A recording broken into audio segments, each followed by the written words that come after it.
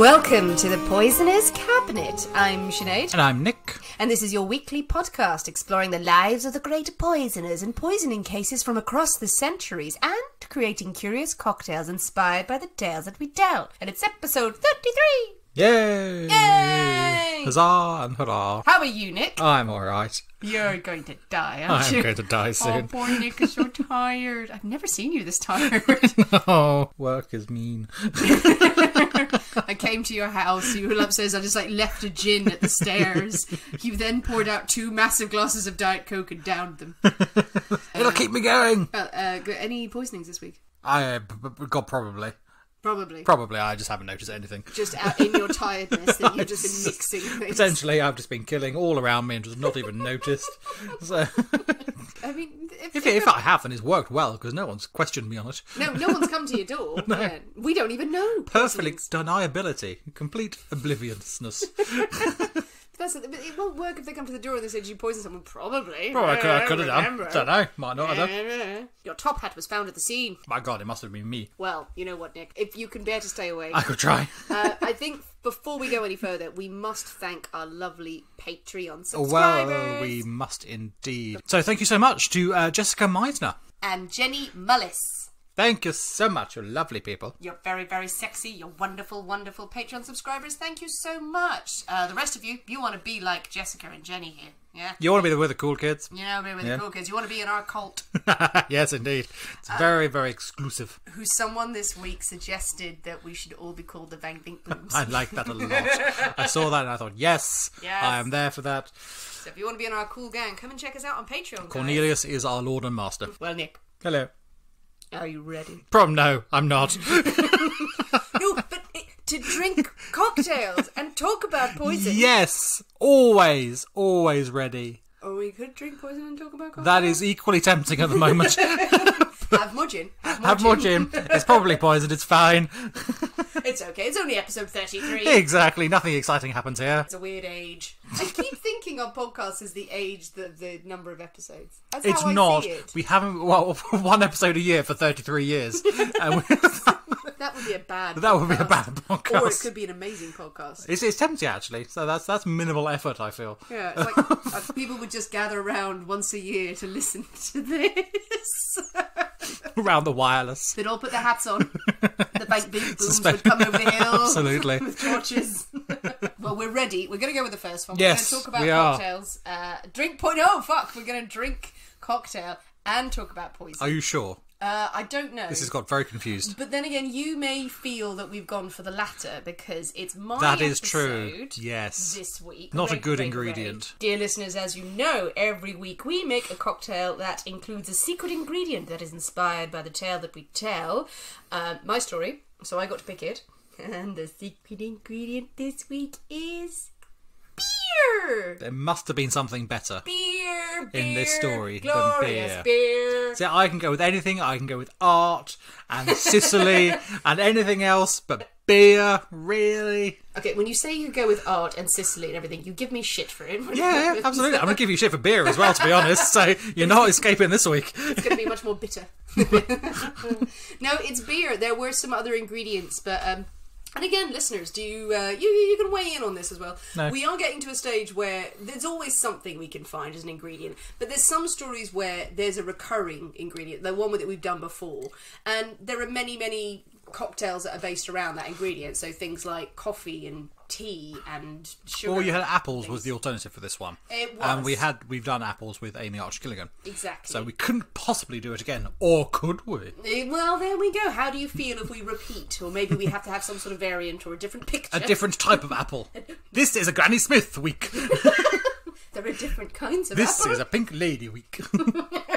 And this is a... I don't know any other This is apple. a Bramley week. Bramley. I knew you were going to say Bramley. All right, name a fourth apple. Cox's apples. Shit. Jazz. Jazz apples. Well, it's not fucking apples, all right? Granny Smith, they're apples. You just said it. Did I say Granny Smith? I don't know. You see, you know 5 apples, and that's it. Well, that's I know them very well. They're my friends. It's not apples. Uncle Bert, he's an excellent apple. It's beer. Boo. You're going to have to get on board with this. Boo. So, as you might have guessed, I'm not a fan of a beer. You are not a beer drinker. Nick will drink nearly anything, but beer is not his thing. You don't look appalled.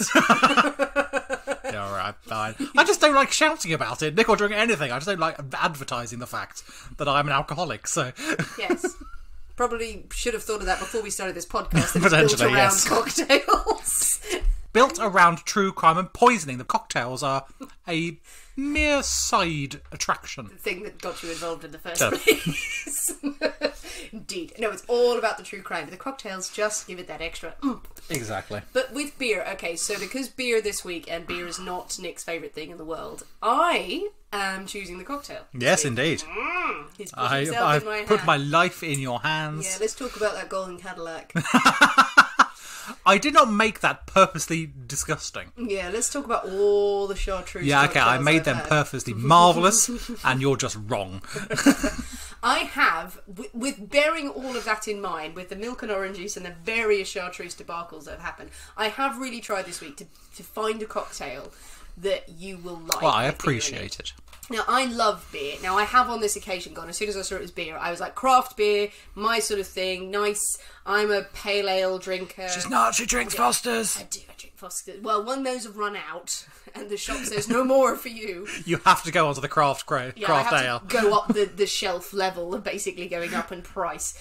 I love a craft ale, and I'm sure many of our listeners will be with us on that. Nice, crisp, flavourful one. But I have chosen very carefully. I've looked around. There were a couple of options, and I nearly made Nick try a horrible one, but we'll save that for a video. Lucky me. And the cocktail that we are going to go with this week is Here Comes the Sun. I have not heard of that. Or perhaps it should be called Beer Comes the Sun? You've been working on that a long time, haven't you? All day. Didn't go to work. No. Yeah, that's true. Thinking of that pun all day. What can I do? There's something that rhymes with here. And it has to be beer related. My God, this is impossible. Who sung that song? The Beatles. It's just the Beatles, of course Beatles, it George is. Harrison song. Here comes the Yes. sun. Doot doot. Great song. Little darling. Let's just sing that for Let's just sing a song. That's all we're going to do. Lonely. No, I want to drink. Oh, right. Oh, damn it. Ooh. Even if it What's is a beer drink? related. Okay. Beer, secret ingredient. Here comes the sun. I am now going to go and attempt to make a beer-based cocktail that Nick will... I'm quite looking forward to this, as someone else is making me a drink. I find that marvellous. So, without any further ado, I'm going to go... You are going to go to the Poisonous Captain kitchen. And shake up a storm, so we'll see you in a minute. We'll see you in a bit.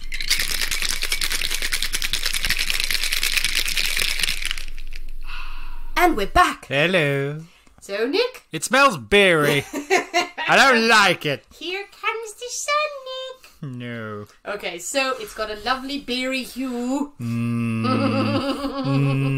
Are you dubious? You're looking. You're really actually backing away in your seat while you're looking at it. Like, I don't like it. Should I talk you through it? Go on then. Tell me what monstrosity you have created. So we have bourbon. I like that. We have ginger syrup. I like that too. We have lemon juice. I like that. We have that shaken over some ice, I like that. and then we top it up with a I don't like this. little bit of craft beer. Now, How much is a little bit? about an ounce. Oh, that's not very much. So not too much. I put more in mine, to be honest. So yeah, you shake up all the ingredients, you pour that out, lovely, lovely, lovely, and then top up with beer. Now it said you can use a wheat beer, which would be quite nice. I've actually gone with a mango IPA because Right. it's a little bit sweeter, it's not too horrible and bitter, and you won't cry. So, well, in theory, now I've never made this before, to be fair, but should we try? Let's give it a go. Okay, cheers. Give it a go. Merry Here comes Christmas. the sun. It's actually not unpleasant. Yes! Yes! Damn Yes. you! I thought I could lie and say it's horrible, but no, that would be dishonest to the alcohol. It's actually very nice because the beer is not overly overpowering Yeah. on it. So it's very pleasant. There you go. No, the key is to make it really, really cold. Purposely chose this one because the quantities were lots of bourbon, lots of nice ginger syrup in there. So the ginger syrup I used I didn't make my own. I got some stem ginger in a jar, siphoned the syrup out of that, and actually put some of the stem ginger in there. You can smell the ginger in it. Yes, it's because there's ginger in it. Yes, Lots of lemon juice, and then topped it up with a lovely fruity IPA. that's actually very pleasant. It is nice. That no, I'll give you that. It is a nice beverage. I would probably not say no to another one. Oh my god! Oh my that. Let's make more. There's loads of beer cocktails. I was surprised actually this week because I thought people would come through with loads of IPA-based ones. Everyone came through with Guinness-based and stouts and things, which is great. Where the hell were you in Guinness week? That is actually, I'll give you that one. Well done. That is a nice drink. Here comes the sun. Here comes the sun. And we were happy to see it. Yeah, we would, and then it went away again. So we've got them firmly in hand. Yes. Yeah, got a cold beer on an October yes, evening. Would you like to have a story? Oh, I probably. Great. We are in 2 continents this week. Ooh. We're going to be in one. We're going to get another one. Then we're going to come back to the other one. That is in fact 2. We're in the early 1800s. Ooh, that's exciting. Partially late 1700s. I like this. Sounds And good. this week we're going to tell the story of John Tawell. I do not know this name. Yes, and it's a man. It's a We man. haven't done a man in ages. We haven't. No, that's very true. Actually, we really haven't. Yes, on Patreon there's been a few chaps. So you're missing out. The people are not on Patreon. Yeah. All these chaps. I did look back and just kind of go, women. Well, Oh, probably we're not Crippen. representing Crippen was the sisters. last one, I Yeah, think. Crippen, number 25. Bitches be crazy. That's all we can say. It is now proved. You finished it first. John Tawell. So John, we'll just call him John. Just John. Just Yes, John. just John. So John was born in 1784 in Beccles, Norfolk. Ooh, nice. Ooh, yeah, I don't think we've been to Norfolk yet. Now, see, when you said 2 continents, I thought, oh, perhaps it's going to be like Asia and the Antarctic or something. Somewhere we haven't been, somewhere new. Famous Antarctic poisoners. Exactly. They are. They were in Asia, and then they fled to the To the Antarctic. to the Arctic, or And it whichever was one's the awful. continent. It was very cold. This is my GCSE geography is not doing well there. That's why there's no poisoners there. They don't know where the fuck they are the whole time. No, he was born in Norfolk. In Norfolk, and he went briefly to Antarctica and then came back. But it's cold. I don't know why. Why did I do that? You know, he may well have done because, surprise, surprise, not much is known about his childhood. He did a lot of travelling in pre-teens. Well, we could make it up. I mean, no one knows. No one's going to come at us for this. He kept bees. He made bananas. This is all in his childhood. Took loom lessons. He was a very busy young man. He was. He always wanted to make a waterproof cat. But his childhood dreams were dashed. Now I think you're making stuff up. Surely not. But we know at the age of around 14, in 1798, he got a job working as a shop boy in London. Fancy London town. Fancy London, yeah. And the shop was owned by a Quaker woman. And she, as religious types often do, persuaded him to come along to their friends' meetings. So Quakers, often known as friends, come, join our, very sensibly dressed, pious, quite all for the abolition of slavery. So we don't Can't argue with that. Indeed, Come can't to our argue. meetings. Come to our meetings. So it wasn't long before he became a Quaker himself. And he was very devout to the religion. And he worked in various shops and businesses owned by Quakers across the city. So he was doing quite well for himself. Till around about the age of 22, he met a servant girl Oh my. called Mary. Very. Mary. And she was not a Quaker. Hussy, she must have been. And he seduced her. My God. There's not enough seduction these days, I think. Is there not? Not really. It's more of a kind of, socially distanced meet at a bar. And Well, yeah, shout at the moment, no. There probably Go isn't. on Tinder and seduce someone on that. Well, he seduced her in I suppose the old-fashioned sense, because the Quakers were not at all happy with this. They weren't happy that he was seducing a young girl, and that mainly she wasn't a Quaker. So he was disowned, effectively, by the Quakers. Seems a rather excessive reaction. It does, and John and Mary got married. Might have had something to do with the fact that she was pregnant at the wedding. Yeah. Well done, John. Go for it. You've had a bit of beer. And I've turned into a right lad. Is this the lads hour with Nick now? Wait, go on here, my son. Oh, it's going to get weird. You're just going to be planning a fantasy football team. Take more beer than that. I hope they all win. Yeah, that's my fantasy. I hope everyone gets first prize. No, that John and Mary get married, despite him being kicked out of the Quakers, and he's upset about that. And they go on to have 2 kids. Oh, lovely. As one does when one is married. Want to have 2 kids. I think Not 1, not 3, but 2. 2 is the number you shall have, and no more. It is generally the average, I feel. But now a father of 2 and a husband, he switched professions from shop boy to assisting a druggist Nice. in Cheapside. We haven't Excellent. had a druggist in a while. We haven't, no. Yeah, This no, is true. it's nice. We've got druggists, we've got men. Good You're, day. you're happy, aren't you? Yeah, he learnt the trade quite quickly, and he seemed to be having quite a promising career as training up as a chemist. But there was trouble ahead. But not the kind of trouble you might think. He did get himself into very big trouble because he was caught in 1814 forging Ooh. a £10 note from the Uxbridge Bank.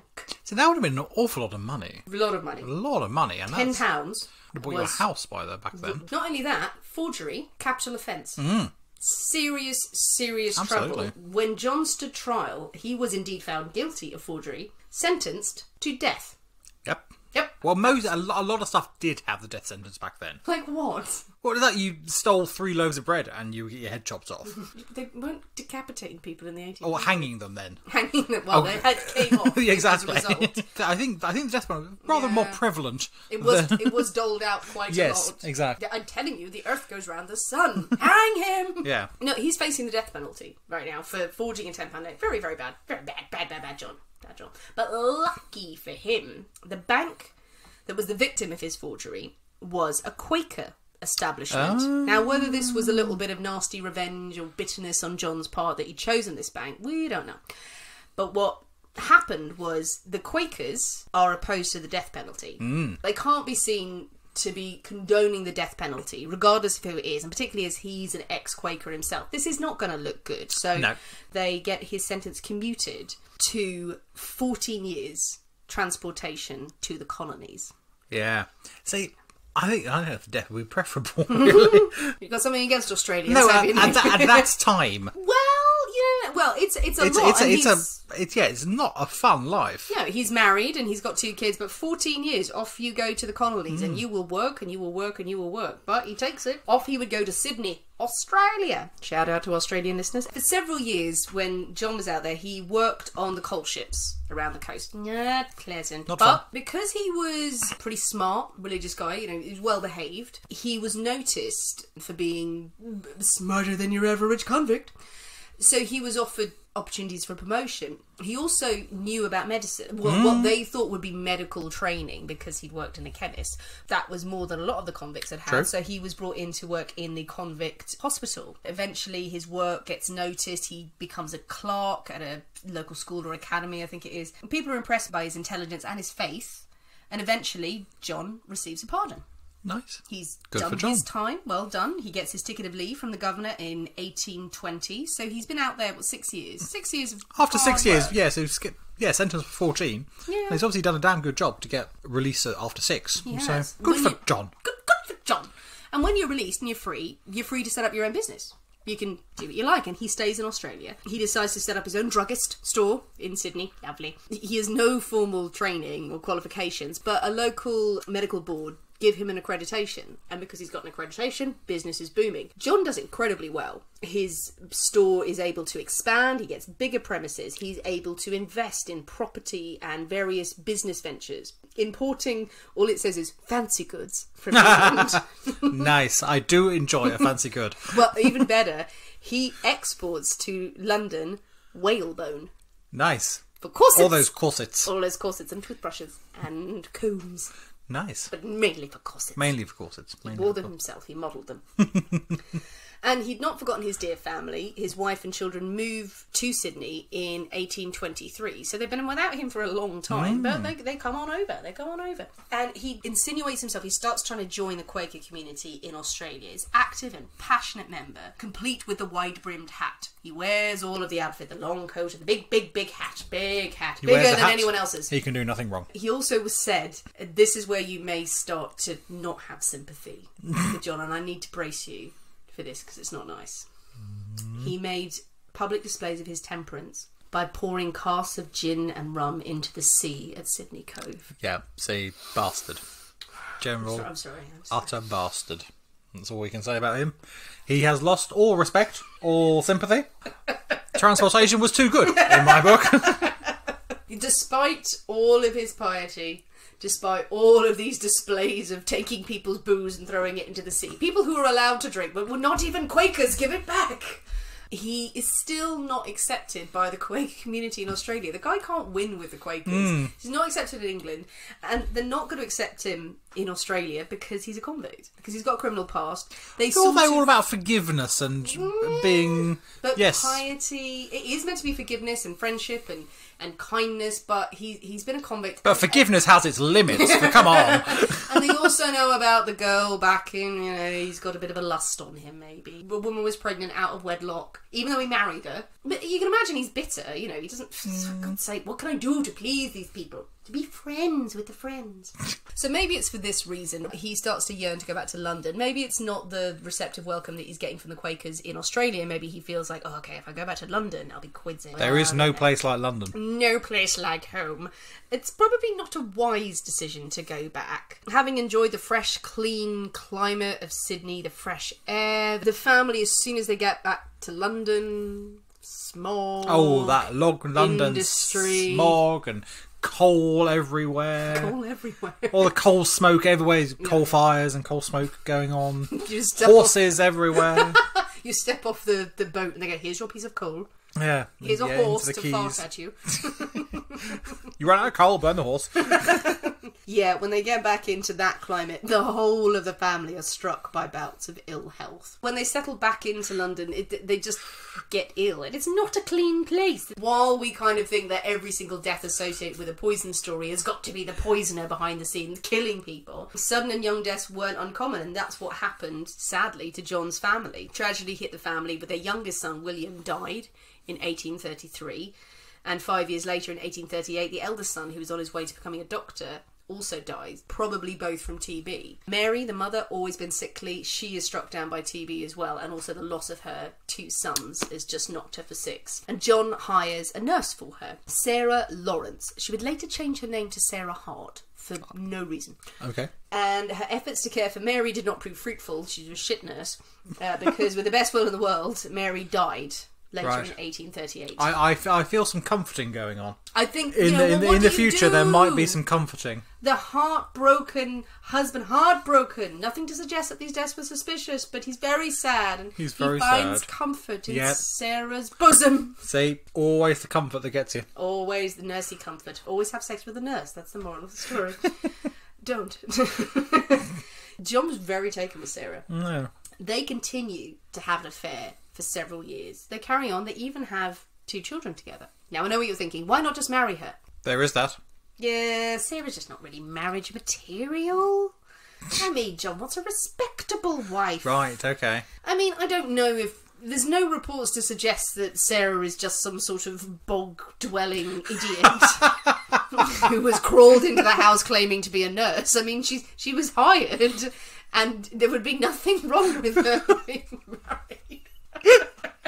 That seems a tad harsh. Well, that's what I'm saying. She's not. Sarah, the bog-dwelling idiot nurse.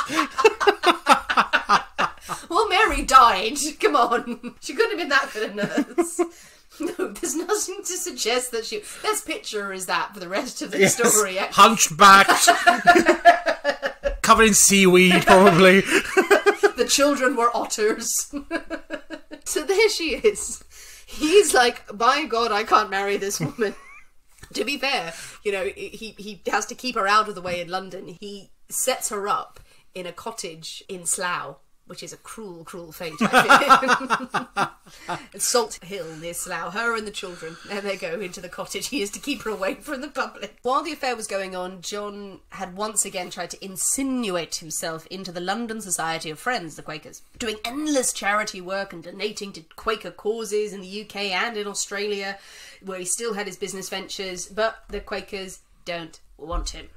They tolerate him being around, but they're not going to give him full membership because of his seemingly salacious past. But John did meet a very charming Quaker widow, a Miss Cutforth.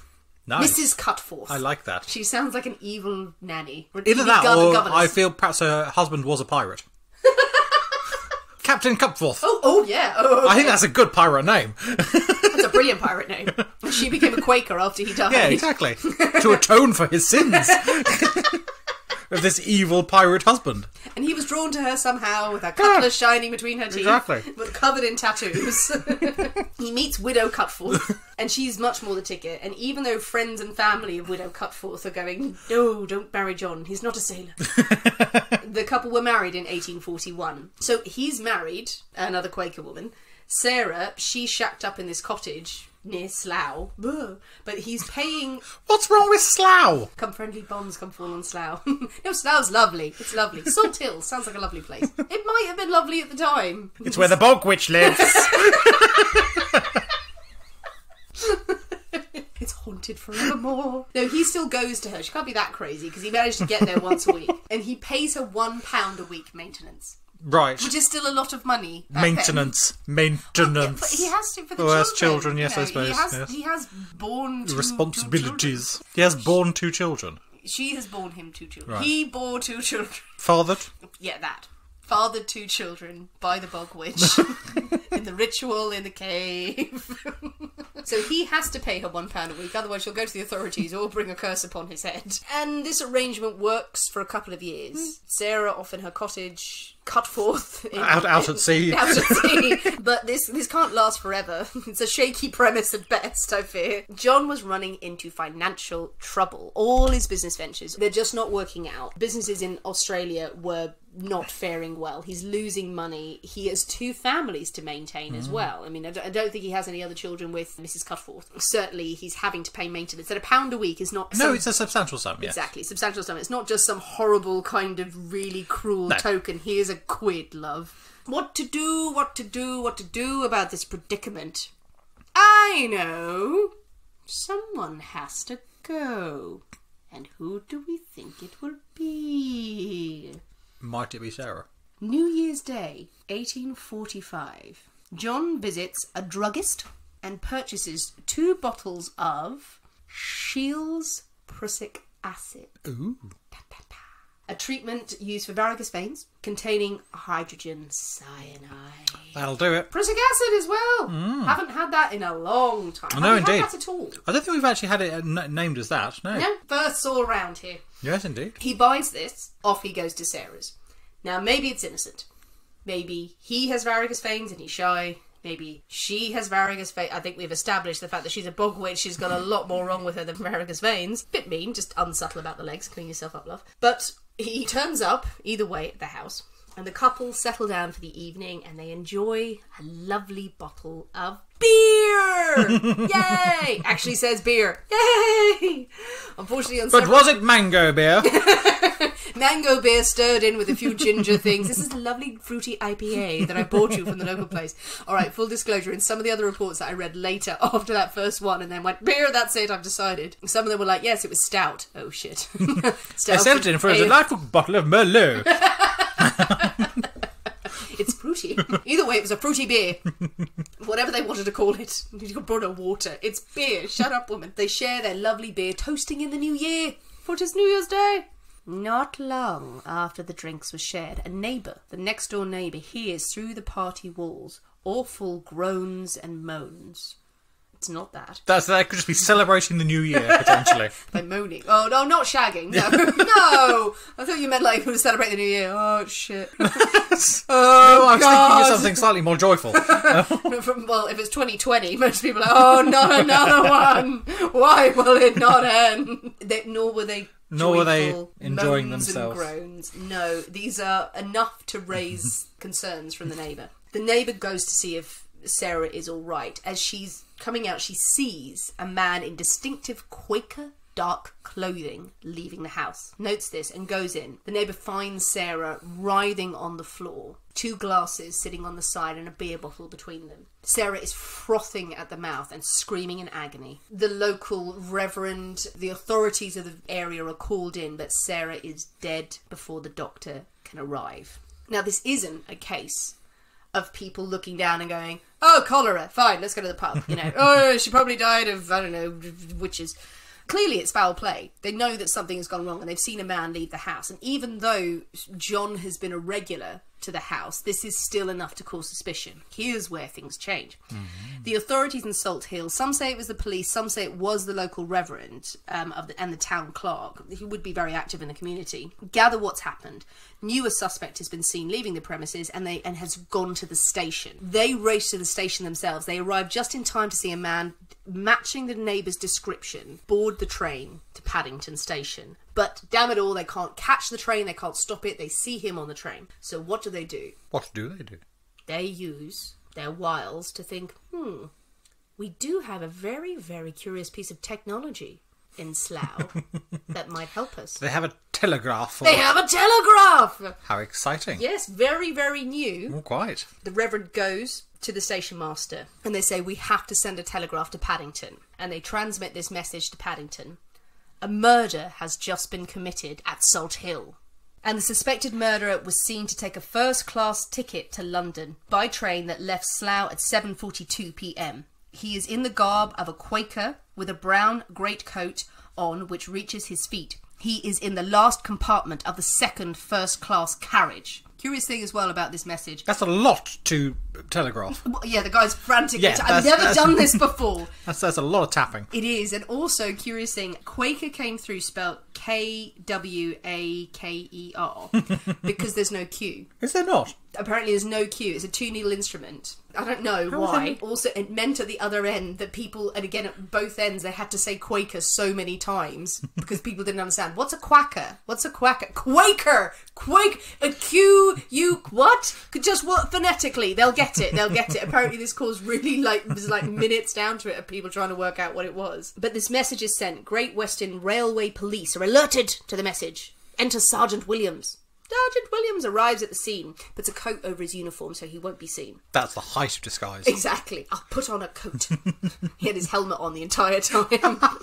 He watches out for the suspect. The suspect leaves the train. The officer follows him, and they both board the omnibus. Nice. Like an omnibus. When did we last see an omnibus? We saw it with George Bodle. Bodle and the amazing PC Morris. PC Morris. PC Morris is still on that bus. He's still doing the tour of the pubs in the local area. So. He now drives the omnibus. He's just like, and here on the left is a pub. Come on, everyone. Yes. We're going to stop here for 3 hours.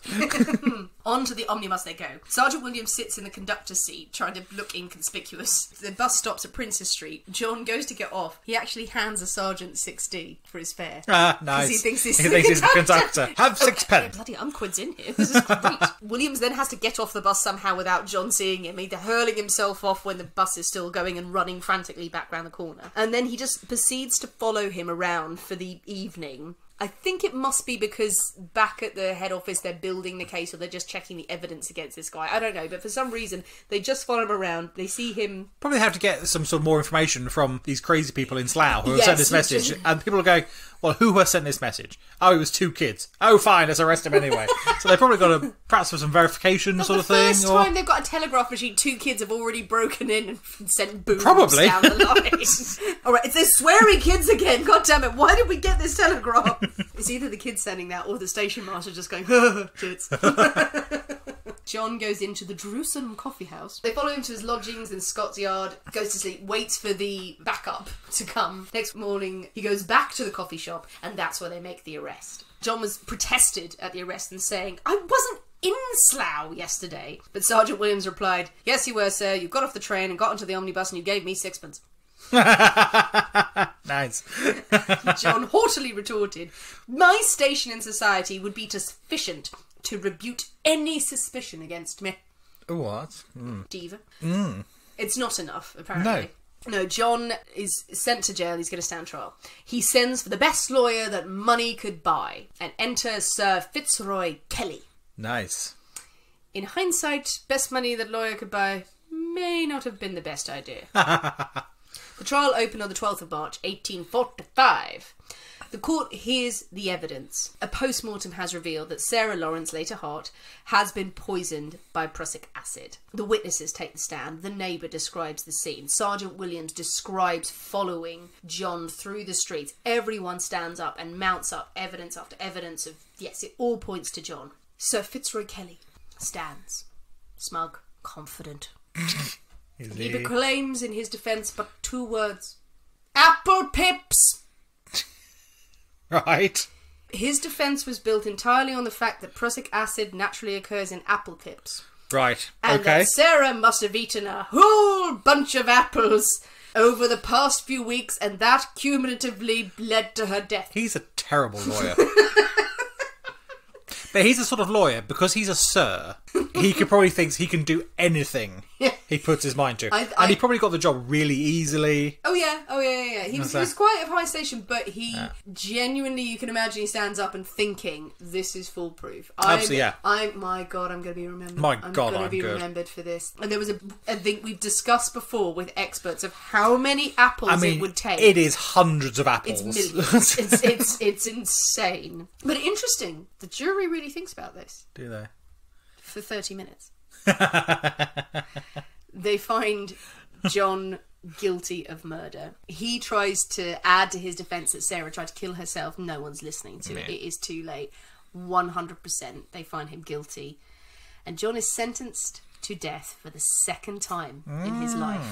But this time, there would be no Quakers to save him. But what about Fitzroy? Did he not leap to the rescue? Yeah, he's done his... He had apple pip. He literally had 2 words written down. He ran away. He just stood up and apple pips, I rest my case. That's all I've got. But do you want to explain any of the science behind it? No, nope. I didn't think that far ahead. Here's my fee. Apparently, while awaiting execution, John made a full confession to a priest that was handed to a jailer. This confession's never been found, never been kept. No one's ever seen records of it, so they don't know if it's hearsay or whatever. But he was hanged by the neck until he was dead on the 28th of March, 1845, watched by 15,000 people. 2 interesting things that follow this case. Are they interesting? They are. They better be. One's better than the other, I think. One's less interesting than the other. One's more facty, it should be, and we should all be paying attention. Because the Telegraph was the real winner in this case. This was the first person to be arrested as a result of Telegraph communications. Before Crippen, before all of this, it was the first one where they used Telegraph, get him, he's moving. People knew the Telegraph was supposed to be useful, but this was one of the cases where people went, damn, that is useful. That's some good technology. First demonstration of its remarkable speed because it was a really big case. And that telegraph transmitter is preserved in the Science Museum. Oh, how nice. Yeah, nice. Do you want to hear the second fact? Go on then. Sir Fitzroy Kelly. I like Fitzroy Kelly. Best lawyer the money could buy. Absolutely. Was forever known as Apple Pip Kelly. Nice. After this, for the rest of his life, Apple Pip Kelly, because of that defence. While he was ridiculed for it, maybe some people thought, okay, fair enough, you gave it your best shot. Apple sales dropped dramatically after this trial because people were genuinely frightened. Terrified of eating apples. And we've all heard it. We've all heard the stories. They've got cyanide in your stomach. So that was the legacy of John Tawell. Nice. Ta-da! That's a good story. I like that. I did not heard that story. Good story. Famous story. With the Telegraph, we did cross 2 continents. We did. Not the ones I was hoping for, but we're fine. Oh, I'm sorry. We went to England, we went to Australia, there were apple pips. What more do you want? There was a big brimmed hat. They put everything There was in a bog witch. Oh, Sarah's kids were taken into care as well. That's the lesson. I didn't why did you just add that in at the end and make everyone miserable? Well, we were calling her bog witch. I thought, like, oh, by the way, she didn't fare well out of this. You call her a bog lady. She went back to the bog. She haunts Slough. She haunts the Slough bog. The bog's the Slough. The children went, no, we're fine, Mother. We'll go into care. Please stop putting seaweed on our face. So there you go. John, I can't say his surname. Tawell. Tawell. How do you say, like Tawell, like a narwhal? Tawell. Yeah. Tawell. Tawell. That's what I thought. Towel? I want to say towel, but it sounds like towel. You can say whatever you like. I can, actually. Fucker's dead. No one's going to come after you. So there we go. Thoughts on the case? Apples? Yes, apples. I'm loving Fitzroy Kelly. I think it's just a brilliant name. Sir Fitzroy Kelly. Fitzroy Kelly. He did have some interesting titles that weren't that interesting. He was the chairman of the seat of the something. Chairman of the seat of the something. That. Maybe actually I'm remembering it wrong and he was Lord Chancellor of the Exchequer. I don't know, but... Because Fitzroy is quite a fancy name. It is. So he must have had some sort of fanciness. Well, he was a sir and he was a lawyer. Because Fitzroy, son of the king, so... I can't imagine he was, but... Apple Pip Kelly. Apple Pip Kelly. That's a better name. Yeah, Apple Pip Kelly. I like that. It's a shit defence. I mean, it really is. When you put more effort than that... Yes. Try and have another defence. I mean, even as I think it was said that John himself was trying to put across a defence of, like, maybe she killed herself. Kelly was like, no, sit down, John. It's Apple Pips all the way. All the way. That's the foolproof. Is this Apple Pip defence? I've used it hundreds of times. It's always worked before. Indeed. It seemed to me that he was so desperate to be accepted by the Quakers. It does seem strange that he was so desperate for that. Obviously, a relatively successful man in business and things. He didn't need their charity or their connections or anything like that. He did seem to really wanted to be seen. But why he was that desperate for their acceptance is a strange. It's strange. It's a strange thing. But then we say religion at that time was of a much more of importance to many people than it is perhaps now. Yeah, that is most peculiar. Though I do want to hear more about Captain Cutworth. His voyages on the sea. Absolutely, and his pirate wife. Pirate wife, who had a shit end, actually. Married a murderer. But then she was free to... She was free to go back to life on the sea. To go back to life on the sea, to roam the oceans. She inherited. So she was actually probably the better off out of all of it, because she was like going back and forth from Australia to England in her big pirate ship. She was having that as well. Yeah, she was having a great time. So like, she inherited that from her husband. From Captain Cutworth. From Captain Cutworth. And it had just been like in storage or like in a dock somewhere. In a dry dock. In a dry dock, having some work done. We should write the stories of Captain Cutworth. Maybe he poisoned people. And she helped poison people. Oh my god. Well, if you want to hear more of the stories of Captain Cutworth and his pirate wife. And his pirate wife into October, because we're now officially in the spooky month. Yay! We are. So it's anything goes, I think, in October. We'll do any old story that you want. Will we? Okay. Yeah, we will. Tell you all the kind of tales that you want to hear. What do you think about John and his poisony ways, and about Quakers? If there are any Quakers listening, God love you. I know some Quakers. They're very nice people. Oh. But back then, cruel. Well, not cruel. I think they were fine, to be honest. John was the bastard. Well, yeah. Let's go with the murderer was the more the problem. Yes, out of all the of hydrogen cyanide with his bog witch wife. Maybe I'm the bastard in this one. Bog witch is the greatest poison of them all.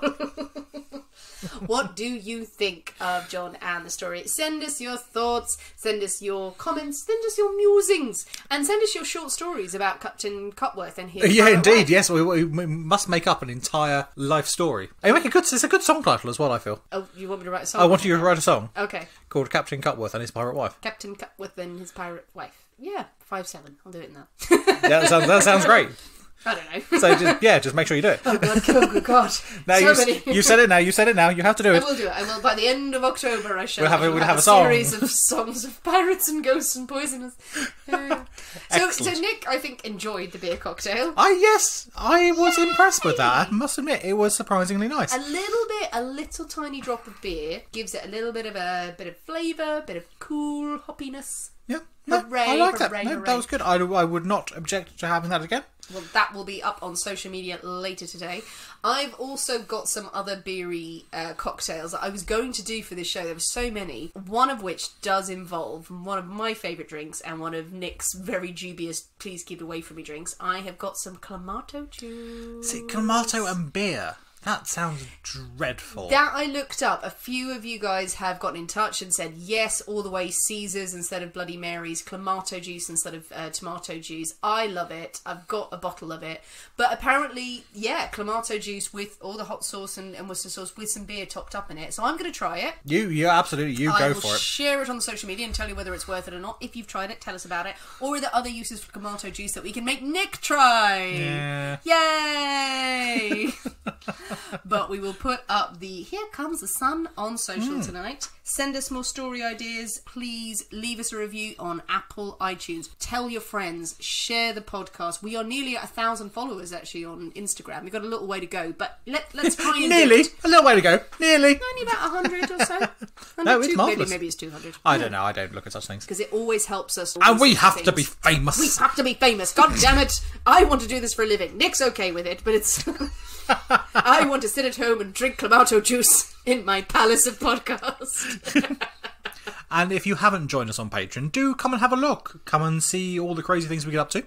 There are some good episodes on there, which we hope you will enjoy. So yeah, it's $5 a month, so it's not a crazy amount of money.